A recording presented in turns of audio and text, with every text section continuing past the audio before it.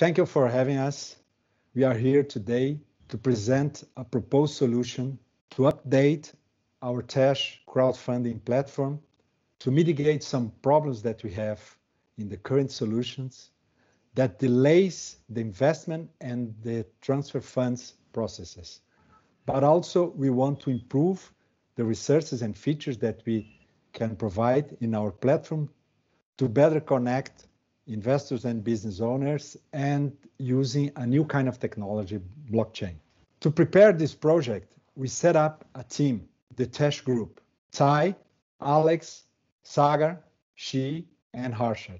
We are from different areas inside the company and we work together to prepare these solutions.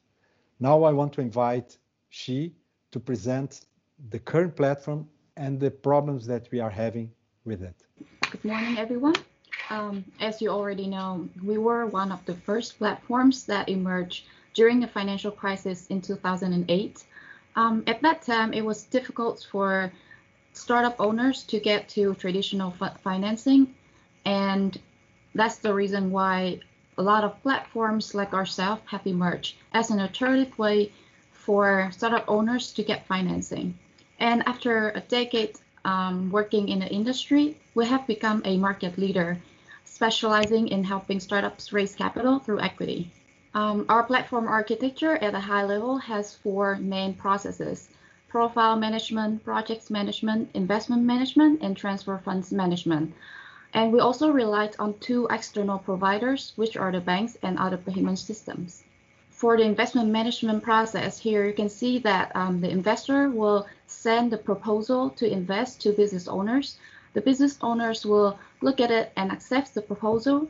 If it's accepted, then he will lock the equity for 3 days. After that, we come to the transfer funds process. So investor will create an order and then transfer the funds to our platform from his bank account. And this process takes up to 3 days. After that, when we receive the fund, we will transfer it to the business owner's bank account, and this process also takes up to 3 days. After that, business owners and investors have to physically sign an agreement that is outside of our Tasch crowdfunding platform. So what are the problems here? Recently, I have conducted a market research and found out that we are losing a lot of clients. A lot of clients have moved to newer platform, and a lot of our complaints that I've heard was that our process takes too long. As you can see from the previous slides, our process usually takes 6 to 7 days, and a lot can change during that time. For example, an investor might find other better investment projects and decide to pull out the fund, and business owner end up not getting any funds. Because of the costs associated with documentation, lawyers, and also wire transfer, the fee is too high for business owners and even investors. Additionally, we require physical agreement signing, and not only it's not recommended during this COVID situation, but also it adds more to the delay of our process. In general, customers nowadays, they want something that is faster and more transparent. Thank you, She. Well, now that you have a better view of what are the problems with our current solution, let me show you a new solution, what we are proposing to you. Well, we really want to improve and upgrade our current Tasch crowdfunding platform to the version 2 and introduce what we are calling the Tasch blockchain. And the Tasch blockchain has 2 important components. The first of them is the Tasch smart contract. Using this component, we will manage all the project. We will manage the investments, the transfer funds, and also we will create a new management that is the equity. And a second important element, which is the Tasch wallet. The Tasch wallet we will use to manage the money transfer between investors and the business owners and improve that. Here you can see how will be our new architecture to this version 2 platform. Everything that was inside our platform in a centralized way, now we are moving to a blockchain, and inside this blockchain we are using the Tasch smart contract, and the Tasch smart contract, using that facility, will manage the investments, the transfer funds, and the equities. And with the Tasch wallet, we will manage all the funds transferred from the investors to the business owners, reducing the use of external entities like banks and the payment systems. To get a better understanding what is this technology, blockchain, I'm now inviting Sagar, our software engineer, to explain about the technology itself. Thank you, Alex. So I would like to discuss the main concepts that we are working upon, that what will be the core behind our solution. So when we talk about blockchain, what blockchain is all about, the main core behind that is the distributed ledger technology. So the distributed ledger, when we talk about, it's a shared database connection in which peer-to-peer are connected within a network. So the databases that are stored are not centralized, are not controlled by a centralized authority. Everyone who is the participant of the network has the authority to, you can say, vote and manage the transparency and the authenticity of the data.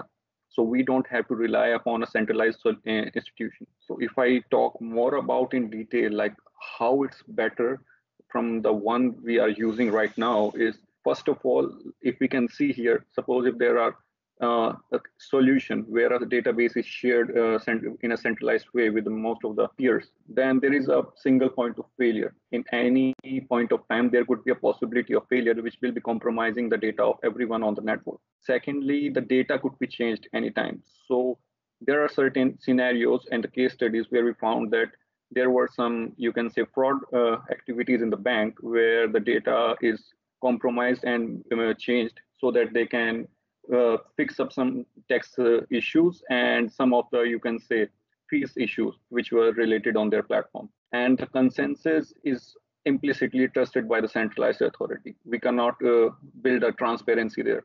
But if we go for a distributed solution, there is no single point of failure, as everyone on the node will have a own copy of the very latest data that has been approved by the team. Then the data is immutable. Once something is pushed to the ledger and it has been verified, no one can change it. It's like once it's there, it's there. And the participating nodes work as a on a concept of proof of work, where they vote and check with the computation, with their computation powers, like with verifying all the data on the node, is it valid or not? If it's valid, then it get introduced into the blockchain, or else it's rejected. So there's only the valid data is introduced on the network, no invalid data. Now we know what's the code behind the blockchain. Now we can bring an understanding like what a blockchain actually is, what's a cryptocurrency, and what's Bitcoin. Because these days when we talk about blockchain, there is a misconception in three of these things. So when we talk about blockchain, it's more of a concept based on DLT that allow us to record data into different packages called blocks that we saw. So that different participants participating have their copy of data, and each database has its own set of blocks that has been on the blockchain all over the network. Now we know that it's a concept on which DLT runs. Now what is cryptocurrency then? Cryptocurrency is, you can say, one of the application of blockchain that is used in order to form digital assets. So instead of just using a physical form of, you can say, currency, they introduced a digital form of assets to just as a medium of exchange for the market. And the blockchain allows to manage those transactions and the issuing of those currencies to each of the participants in a decentralized way, so that it is transparent and not controlled by a centralized authority. And what is Bitcoin? And Bitcoin is, furthermore, if we go deeper, it's a type of a cryptocurrency that was formed in 2008 by an anonymous group or a person, which is currently used as one of the form of cryptocurrency on the platform. So like we have all the basic understanding of blockchain and how DLT works. I would like Harshad to come in and just discuss more about the solution and the process, how we're gonna apply this. Thank you, Sagar. So this is the Tasch wallet. So the Tasch wallet will act as a account for investors and business owner who can add and withdraw funds from our platform. And this is how it will work. So the investor will add funds to the Tasch wallet so that he can choose to invest in any of the businesses, and the transaction will be instant. And the business owner will use that Tasch wallet to withdraw funds and receive funds from the investors, so that that transaction will also be very instantaneous. And this is the smart contract, the Tasch smart contract. So when the investor will create an order for investment, the funds will be transferred to the business owner's wallet, and that will be done immediately. And the business owner will then accept that investment, and then the agreement will be reached between the investors and the business owners in terms of the equity, which will depend on the amount the investor is going to invest. As Harshad talked about, like we'll be implementing and shortening up the process with all the delays that we had in the earlier version. So the concept here is like when we were adopting the blockchain solution, so what will be the structure and how we will be utilizing it? So the main concept here will be like in each block, whenever a transaction gets completed or a whole life cycle will be completing, we will be storing that agreement that they used to sign outside our platform. We will be offering them on our platform. And that smart contract, that agreement will be comprising of all the details related to their transaction, their equity holdings, and all the details related to their transfers that went through from their wallet to wallet. When we have all that in an agreement or a document, we will encrypt, hash it with a hashing algorithm, and we will be getting a hash value, which we will be using in the blockchain's block. Once that hash value is embedded and has been verified on the chain, so there will be no changes can be done on the agreement that has been made, and that agreement, or you can say the consensus that went through between both the parties, will stay on the platform lifelong. And there's no need of, you can say, third party solutions or third party lawyers to go through all these processes. So there are like so many connected benefits. So Harshad, back to you if you can discuss like more, what will be the more benefits related to this. So these are the benefits which we as a platform and the investors and the business owners will have after we update our platform. So the investors will have the benefit for real-time transactions, so they can transfer funds to their wallet and even withdraw funds if they want to instantaneously. And they can also invest in different businesses at one time. So for example, if a business owner is adding $10,000 to his wallet, so he can use that $10,000 to invest in multiple businesses. So that will save a lot of time, plus it will save a lot of processing fees for him as well. And the business owners will benefit by saving 0.5% of their fund processing fee, and they will also receive immediate funds transfer from the investor, which will be beneficial for them to just withdraw the funds immediately and in exchange of their equity. And we as a Tasch platform, we will benefit by, so the operation gaps between the previous version of our platform and the new version will be vast. Everything will be almost automated except from the approval part. Everything else will be automated. And we can also, in this period in time after the COVID situation, I think we need to add more customers to our platform, and this will also attract a lot of customers looking at the platform. I don't think there are a lot of platforms in the market who are doing this stuff, so I think we as a platform will also benefit a lot from that. New technology usually brings some problems and some situations and some new risks, and it's important to discuss that. For that, I'm inviting Ty, our innovation manager, to talk about the risk associated with this new technology, blockchain. Thank you, Alex. Obviously, it's a nascent technology that comes up with a variety of problems. And of course, there will be new and unidentified risk. However, the trend is already accepted by people, and they want to enjoy faster, safer, cheaper, and transparent system. So our mission is to provide it to the people. Yes, there are some risks, but we can handle them. First risk is lack of regulations. Regulations on how blockchain transactions should be written is still missing. Our risk here is new regulations will bring about unexpected costs as we experienced in the previous regulations. Yet the smart contracts are not recognized by law. But if recognized as such coded legal transactions, it will bring various remedies for breach of contract. And another risk of using blockchain is public and private key security. Blockchain requires a public and private key to access a block. Those keys are set of cryptic strings of sufficient length that makes the likelihood of guessing them truly astronomical. Since it is impossible to access a block without the right combination of the public and private keys, this represents the strength and the weakness of the blockchain. Strange because no hacker can steal or manipulate data without the right combination of the keys.